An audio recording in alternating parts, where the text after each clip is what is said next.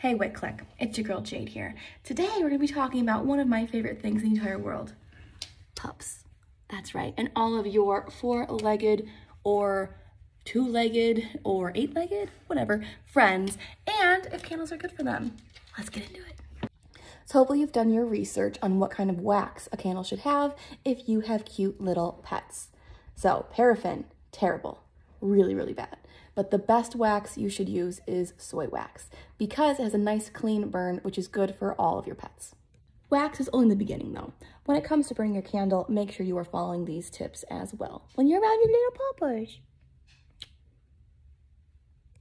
So as you know, all pets have very sensitive noses. They smell a lot of things.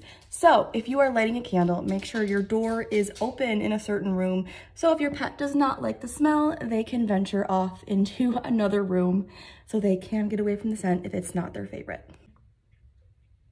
Callie is very good at climbing and pouncing and being on tables. So whenever you're lighting your candle, make sure it is somewhere where your animals, your dogs, your pets, your cats, whatever, will not be able to get into the fire and into the flame.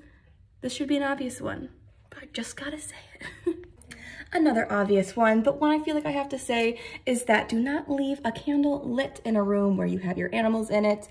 Or don't leave a candle left alone at all, but especially with your little animals, because we love them. Those out there worrying about where Pumpkin is, don't worry. I'm just on a little trip to visit some friends, mostly these pups. Yeah. To ease your mind, Jackpot Candles uses 100% soy wax in all of our candles. We also use 100% cotton wicks in all of our cotton wick options, but they are completely safe for animals, for you to burn them around your animals. Going to have a nice clean burn. So keep that in mind for your next candle purchase.